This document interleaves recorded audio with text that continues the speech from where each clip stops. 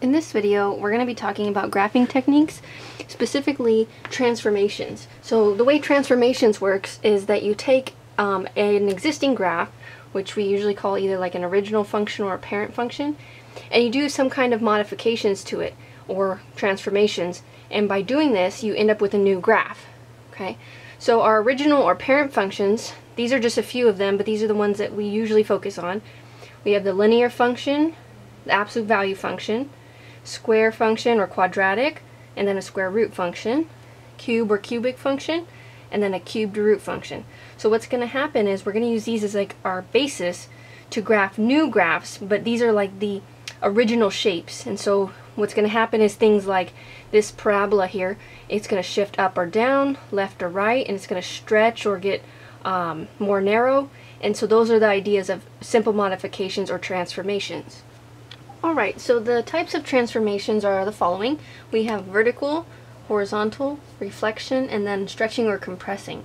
So a vertical transformation occurs when you have your function and you add or subtract a constant, we'll say to the outside of the function. And we'll go through an example in a minute so you'll see what I mean here. Now, in all these cases we're going to assume that c is a positive constant. So we'll go with something greater than 1. So like maybe c is 2 or 3 or something like that, but just not a fraction. So if we take our original function and we add some constant to it, it's going to take that graph and it's going to shift it up whatever this number is. So if it's 3, our original graph will move up 3 units when we draw it. With the minus here, it will go down 3 units. Horizontal transformations are very similar, except for if we subtract the number c, notice this is happening inside with the x, so this is going to affect the horizontal movement. So x minus our constant, it's actually going to do a shift to the right. And then if we say x plus c, it's going to be a shift to the left. So I know that might seem a little counterintuitive, especially based on the vertical transformation, plus meant up, minus meant down. But here, you basically are actually thinking about what real number does x have to be to go back to the original. So, or think of it like a 0 point. So if our number, I'll just write this for a quick example. If originally we had f of x and now we have f of x minus 2, you're basically asking yourself about the x. What number does x have to be to go back to the original? Well, it would have to be a 2, or let's say back to 0. So 2 minus 2 would get us back to a situation where we had f of x or x plus nothing. Okay, so you're kind of thinking about the x value. I know it looks like a minus, your number means go to the right. That's the idea of it, but essentially it's asking more so about the x value. So just remember, if something is inside, if some number is inside with the x like this, so you're subtracting or adding a number here, minus means to the right and adding means to the left. Okay, so those are our vertical and horizontal transformations.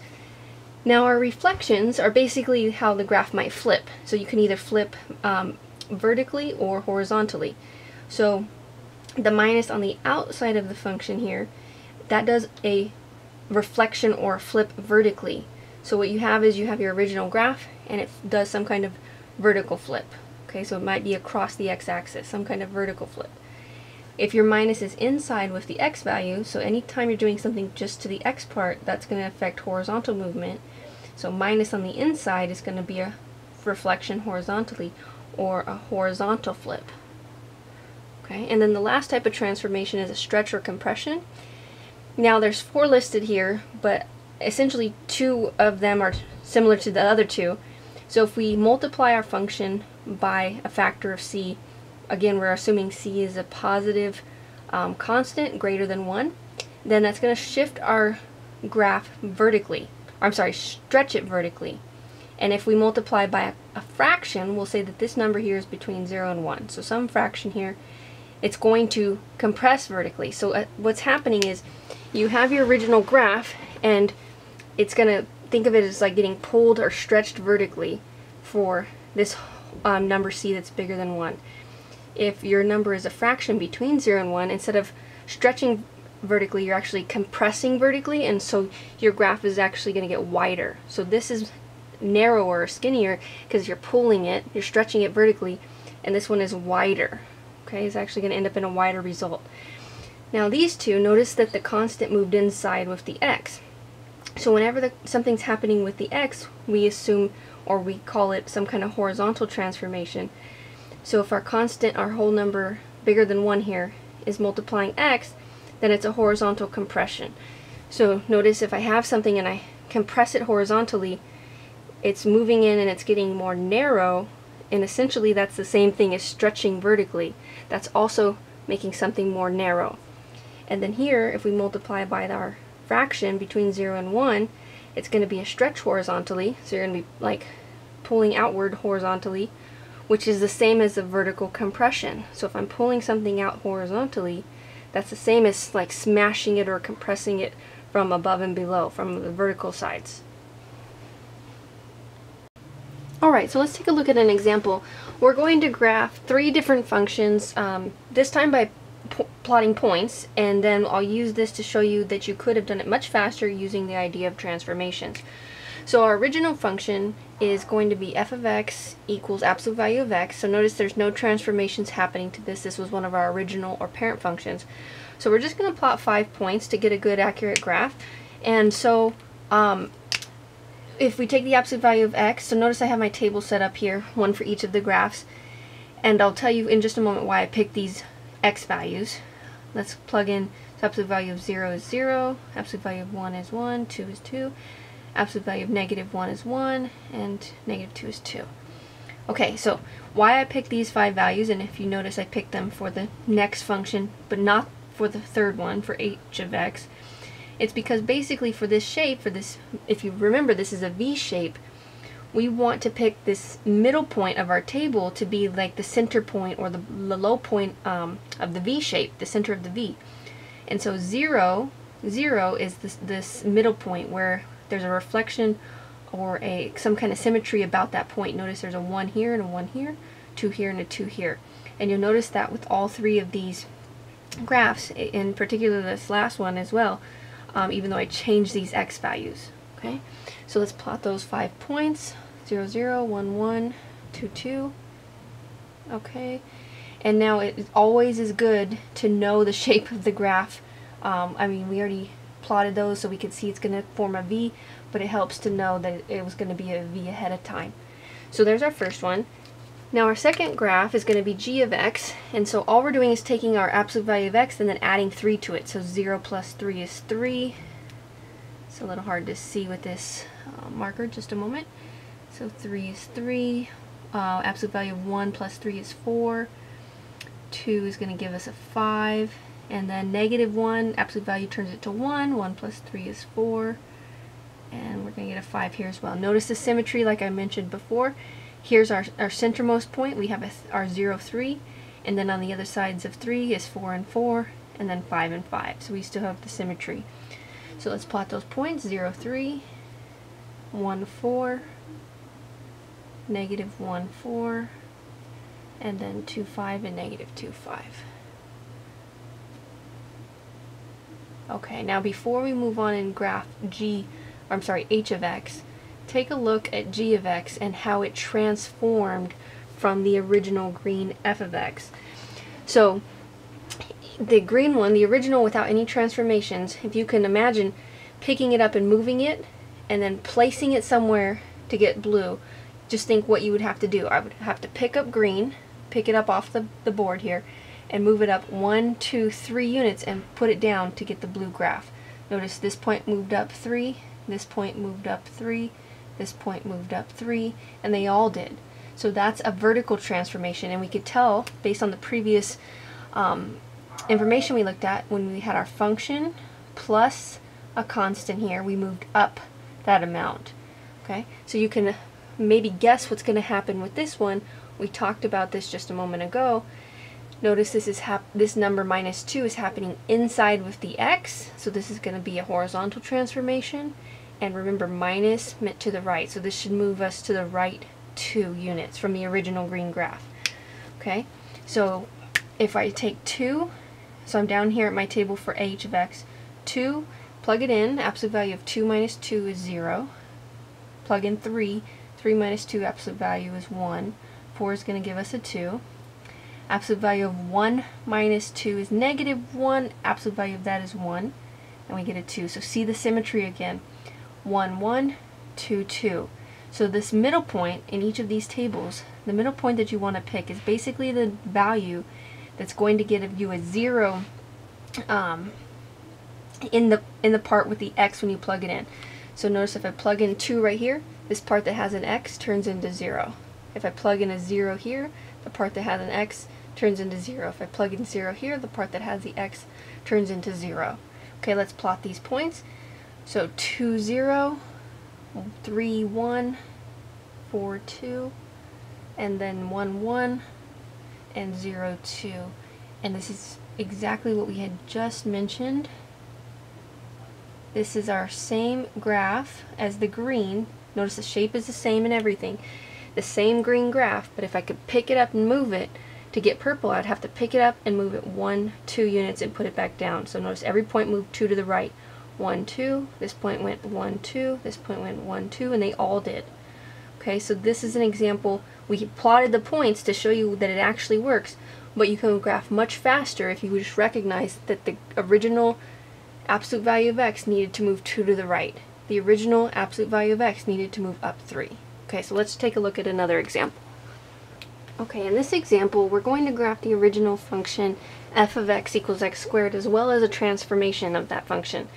Now we can do the point plotting, but let's see if we can do it with just the idea of transformation. So first, for f of x equals x squared, let's just plug in 5 values. So we're going to do 0 squared is 0, 1 squared is 1, and 2 squared is 4. Actually, we can do a few more points. So let's see, 2 squared is 4, 3 squared is 9. Okay, and then we know this is going to be a parabola. We can just mirror our points over here. Negative 1, 1, negative 2, 4, negative 3, 9. Okay, and we connect them with our parabola shape. And this is going to be our original or parent function. Okay. Now, let's see what's happening to g of x. And we notice, hopefully, that there's 2 transformations going on here. There's this minus, which is a reflection, and then the 2, this coefficient here, is going to do some kind of either stretch or compression. So the minus, this is actually considered to be on the outside, because it's not like inside the parentheses with the x. So this is going to be a vertical reflection. So this minus sign right here is going to take, so far, our parabola and flip it vertically. So it's going to now turn into a downward facing parabola. Okay, so that's the first transformation. Now, we're also going, this 2, think of it again as on the outside. It's not inside the parentheses with the x. It's not inside there. It's on the outside. So every y value, basically, once you square your number and you have some output, some y value. So for example, the y value here was 4. The y value here was 9. Every y value is then going to get multiplied by 2. Okay, so everything's going to basically get bigger faster. So if we go from this point, first of all, 0 squared is still 0, even if we multiply it by a negative 2. Now, we know we're flipping down. Let's just plug in this 1 point here to see what happens. So what used to be a 1, 1, now if we take 1 and square it, we still get out a 1, but that's this part. The minus is making us flip downward, so we know it's going to move down here. And then what used to be a 1 is getting multiplied by 2. So what is now 1 is now multiplied by a factor of 2. Okay. The same thing is going to happen with this y value of 4. What used to be a 4, we know it's down here because of the minus, is going to get multiplied by 2, so it's going to go all the way down to 8. So 2, 4, 6, 8. So 2, 8. And then what was 9 is now going to turn into 18 way down here. Okay. A little bit off, maybe even lower than this, a little bit off the grid here. And then this is going to happen the same thing on the other side. We're going to flip down because of the minus, and everything gets multiplied by 2. So this becomes a 2, this was negative 8, and we go all the way down here to where we imagine negative 18 to be, and then we draw our parabola. Okay. Now, if you can see it, I know it's not that easy to tell based on my drawing, but the green is slightly more narrow than the black original one. So I know my drawing's not the best to be able to tell this, but if you can imagine, the black one is some amount of wideness here, and it's a little bit narrower there. At this point, it's some amount of wideness there, and then it's actually more narrow down there. So it is in fact getting stretched. This original black one gets stretched by a factor of 2 to form this new green one. So it is more narrow than the original one. Okay, or you can think of it as getting smashed in or compressed horizontally. Alright, so for this last example, we're going to do it pretty quickly because of the fact that we know how the graph of absolute value looks, and we've done a few of these already, and we have an idea of what the transformations do to the graph.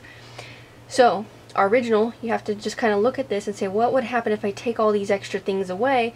Well, I would take away the minus sign, the -1, and the -3, so the original is absolute value of x. So we know that that's that V shape right here, and we know that the standard points that we had originally plotted were 1, 1, 2, 2, and so on. So let me just plot that one real quick just to remind you, and you can see how the new one will transform from this one. So there was our original absolute value of x. Okay, so now there's 3 transformations happening to this new one. The minus is going to be, notice it's outside of the part that has the x, it's not inside with x. So the minus is going to do a vertical transformation or vertical reflection. So our V shape, our absolute value, is going to go down like this because of the minus.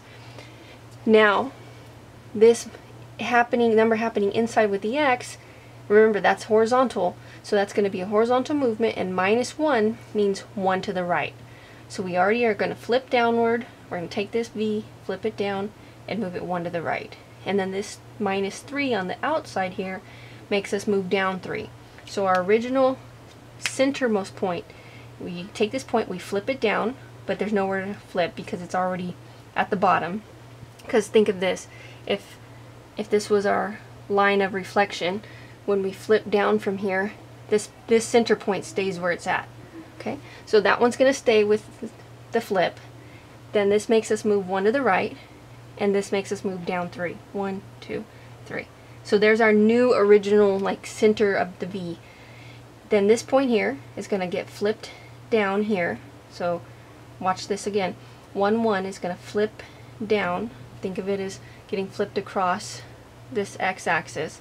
So 1, 1 gets flipped down here.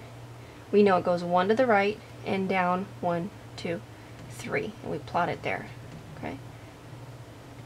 Then let's take this point 2, 2. It flips across the x-axis. So what used to be 2, 2 is now 2, -2. So this point flips here.